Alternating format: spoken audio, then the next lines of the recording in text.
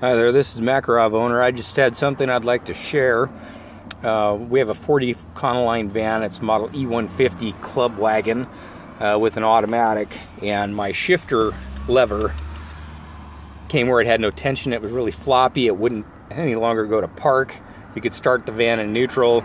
You had the rest of your gears, but it did not shift as normal. It was just floppy and all over the place. So what I found was that there's a shift, right there, a steering shift tube, and that's a Dorman 905-100, and that's my replacement part. It was about $35. You can see how the old one had broken. See the joint? So anyway, that's what had to come out of there. It's a little bit intimidating. So the things about this that you should probably know: at the end of this assembly, down there in the bottom, there's a cable that goes to the transmission. That cable, I don't think you can see it from here, but it just pops off with pressure. So if you can take your hand and pull it off, that's what I did after I got this assembly loose. So I loosened up basically from the bottom upwards. There are 3 clamps. This lower one actually goes to a gear that goes to the tube, and that actually sets your shift position. So anyway, there's that. And what I used to take all these off, they're all Torx bits, and so I used these little, I used a 1/4-inch wrench, and then this one is a stubby little T30, and then I had a T20, and then I had my impact gun with another T20 for taking off all the body bolts. But everything, everything was Torx.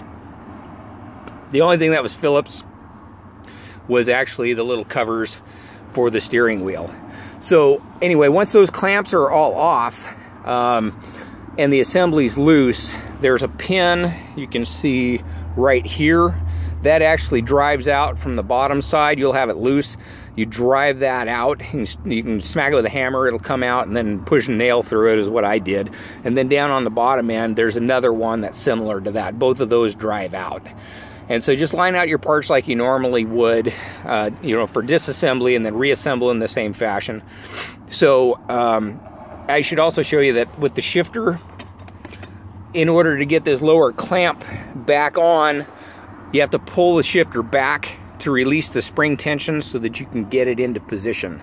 So you're gonna really fight it if you don't.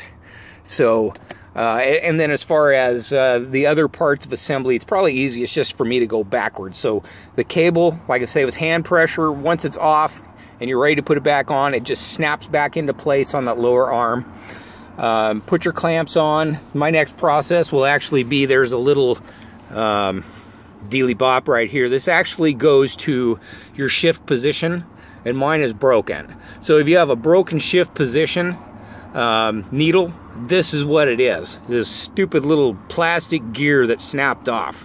So I'm gonna ignore it. It goes up behind the dash. It's gonna be more of a pain in the ass to deal with, and I don't care. I can feel it anyway. So the other thing that I would show you is that for the key assembly, that has to come out before you can take part of the plastic off. So there's the body for the key. So you have to put the key in, you get it into position by rotating it, and there's a detent on the bottom side of the steering wheel that I can't show you, but it's underneath the top plastic cover, which is this guy here. So when you have it, it looks like this.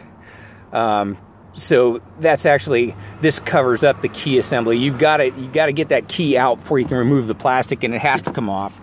So this lower assembly has to come off first, and I actually put a cut in mine with a hacksaw to pull it loose because I couldn't figure out how to get the tilt wheel knob off it. And honestly, it's an old van with like 265,000 miles, so I really don't care. I just wanted to be able to get it done, move on. It's not going to hurt anything.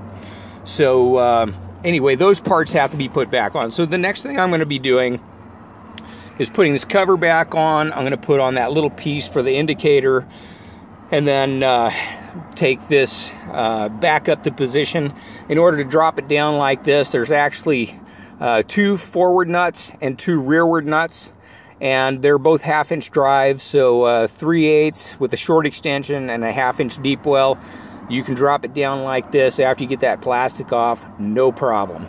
And then it's all just, you know, get that mounted back up there, get that little indicator back on, get the plastic cover back in place, and of course I have to put this little boot back in place.